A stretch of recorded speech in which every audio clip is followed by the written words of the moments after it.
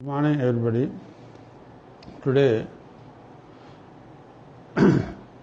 under my dream of India, that this is the dream of every citizen of this country, to make India as a developed nation. That is the objective of this my dream of India. And how to achieve this?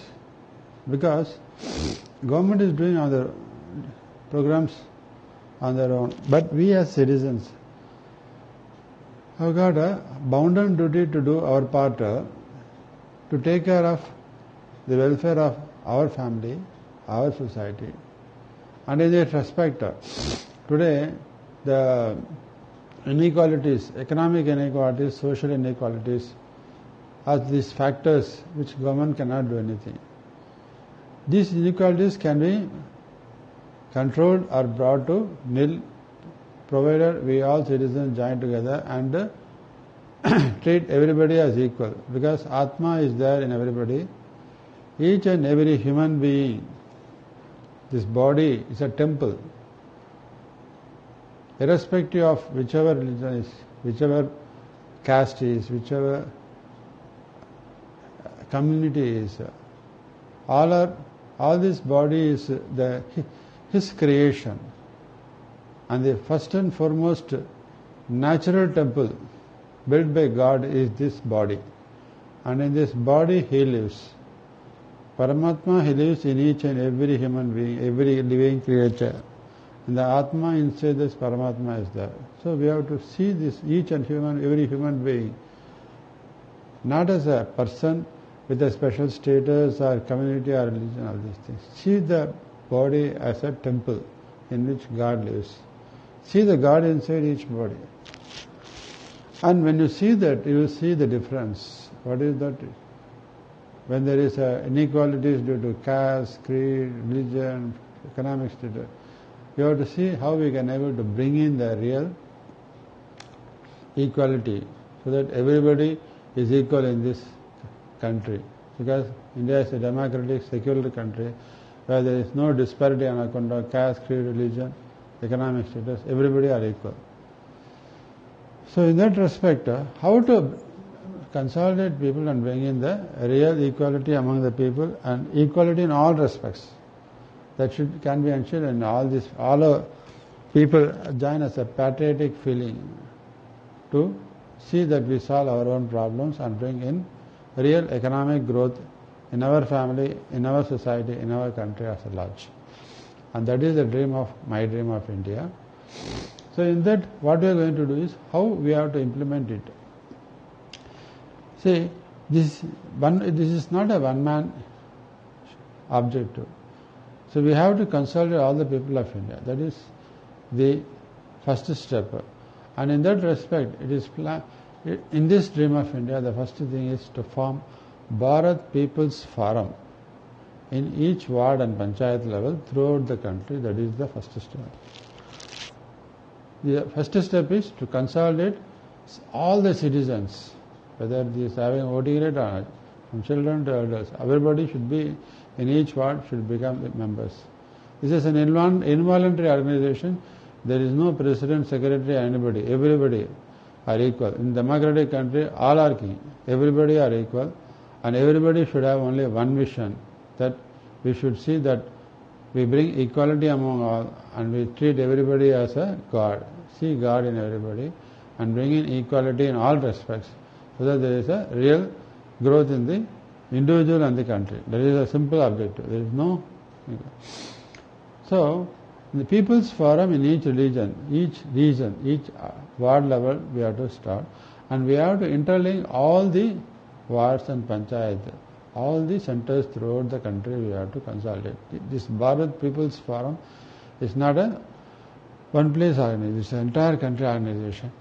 Yes, what this Bharat People's Forum object is, what they are going to do is, first thing, because today majority of people in the population, if you say, majority of younger generation people are there, and the main social menace is this our youngsters face is the unemployment problem. Today I have given one instance how an unemployed youth, how the mindset of a person is if they don't get the employment at the right time, their mental depression is such that either they may go to the extreme end of both sides. The negative side, they may go to the extent of suicide. The other negative side, they may go to the extent of becoming criminals or terrorists because of the victimization due to poverty. So to overcome this, we have a lot of opportunities throughout the country, but it is not being properly brought in synchronization. There should be a synergy in the operations. So they are in this Bharat People's Forum. The first step is forming a youth wing. That is, first provision is to see that we create employment opportunities for all the youth of the country.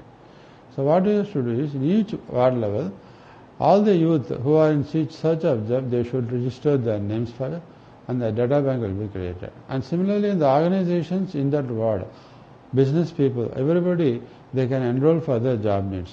So within the ward, maximum jobs opportunities, especially among the women, they may not be willing to go outside the particular area. So they may get the opportunity there itself. And those whose based on qualification, if they are not able to get an opportunity there, the other wards, so each and every ward, they should have a data bank of the job seekers and also the corporates and the business people who are in need of jobs. So this information has to be spread throughout each ward level, regional level, state level, national level. So all the things, all the information should be distributed to all the centers by way of networking. So that today a person living, an MBA graduate living in a village near Perambalur, he may get an opportunity in Bombay or Delhi or Calcutta, Madras, Bangalore, anywhere. So by this networking, we can able to create an avenue for jobs for all the youth throughout the country. That is the objective. And the next step, employment avenues first. Second is job-oriented self-employment training. Because most of the youth, they lack the employable skill in them. So these centers should provide, because already they have crossed the education level and they need a support by way of employable skill. So we need to provide an employable skill. There are various government schemes where the central government and state government provide the vocational training employable skills to these centers, where in fact stipend they are giving for those who are learning these vocational skills for their self-employment. Besides, once they complete, even the government gives the support to get bank loans for them to start their own industry like that. So like that, we have to give employable and self-employable skill through this center for all the people. Because there are many centers at various places, individually it is being done. But in a particular area, people may not be knowing. So if in the each ward itself this center is brought in, the people in the each ward, girls or boys, they need not go outside, they can learn there itself. So by that way they can improve their employable skill. Besides this, the center should also provide coaching for competitive examination like UPSC, TNPSC, Staff Selection Commission, Banking Service Commission, so that these people who are aspiring for government jobs, they can also get an opportunity to learn. This may be online classes also. So they should gain the knowledge so that they get an employment avenue. So this is the second set, job-oriented training, self-employment training, competitive examination training. And the fourth one is personality development training. Because in Viva, attending the Viva interviews, there you need the personality development so that they can able to attend the interview successfully. That is the objective which you have to bring in. And next is career counseling. Students should be given at school level what is the best course they can take for getting a better employment. They should be given career counseling at the school level, college level, so that they take a right course according to their aptitude and they gain job opportunities, gain knowledge for education for job opportunities. And next is, there are people who may not be having the aptitude in education up to a certain level and thereafter they drop out. But they have the skill in other areas, interest in other areas like sports, games, dance, music and other things. So we have to identify their aptitude and skill, interest in whichever area they are concerned. So every youth, every person has got a skill or talents. We have to identify the talents at the center and they give coaching in that and they conduct tournaments at ward level, regional level, zonal level, state level, national level for all these sports and games, music, dance competitions, so that these through sponsorship programs they can able to get an avenue for their livelihood according to their aptitude. Objective is every youth, irrespective of their education qualification are there. According to their talents, aspiration, they should get a avenue for livelihood. That gives them the mental satisfaction to lead a peaceful life. That is another objective. And next is government, state and central government announces various schemes for the benefit of people at SC, ST, tribal people, even for the common man. Many schemes they are introducing. Everything will come in the gazette publications, which many common man may not be knowing. This centers in each ward level. They should gather the information about various schemes that has been announced by the government, and they should be brought to the knowledge of the public in their ward level, and they should see that these public get the benefit from the government by way of approaching the government and getting the benefit for the people in their ward. So by that way, whatever government schemes will get benefited by the people directly. And then this ward level center, the Bharat People's Forum, will take up with the appropriate local bodies to see that the roads, sewage system, water connection and lighting system, everything in the locality is perfectly managed, so that people will get the basic infrastructure factors thoroughly. That is one of the things that they have to take care of. And whatever the people's needs from the government, they should interact with them and see that the people in their ward get the benefit without any bribe. So by that way we can able to overcome the bribery and corruption in the offices. This forum can take the necessary initiative.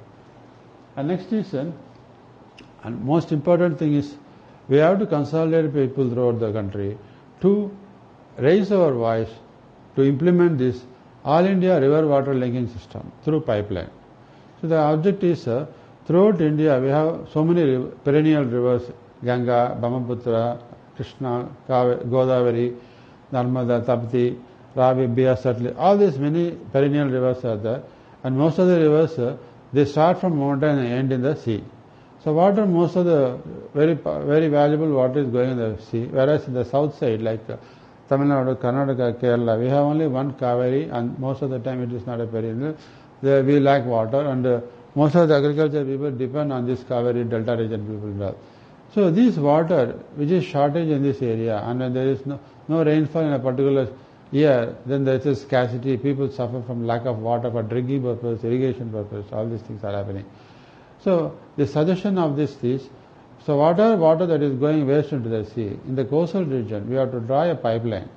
So through the pipeline, the entire coastal region should be connected with this pipeline from top Assam to the Kanyakumari, and from here, Gujarat to Kanyakumari, the pipeline has to be drawn.